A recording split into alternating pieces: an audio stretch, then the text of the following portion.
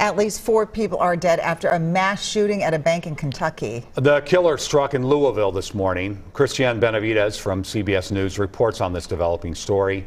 He says the governor of Kentucky lost a friend in the attack. Police descended on an Old National Bank branch in downtown Louisville to find a gunman still firing shots. The suspect has been identified as Connor Sturgeon, white male, 23 years of age, who was employed at Old National Bank. His weapon of choice was a rifle. Officers exchanged gunfire with the suspect, who died at the scene. Police named 4 victims who were killed inside. Tommy Elliot, 63 years of age. Jim Tutt, 64 years of age. Josh Barrick, 40 years of age. And Juliana Farmer, 57. Today, I'm hurt.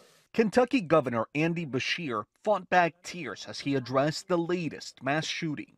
We lost 4 children of God today, one of whom was one of my closest friends. Caleb Goodlet's wife works inside the building.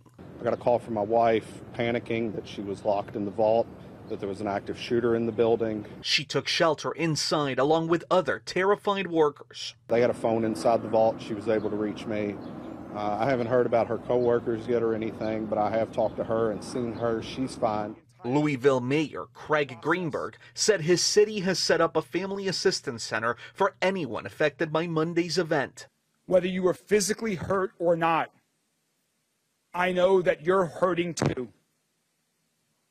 We are here for you. Authorities are asking the public for any information related to this latest shooting as they begin their investigation. Christian Benavides, CBS News.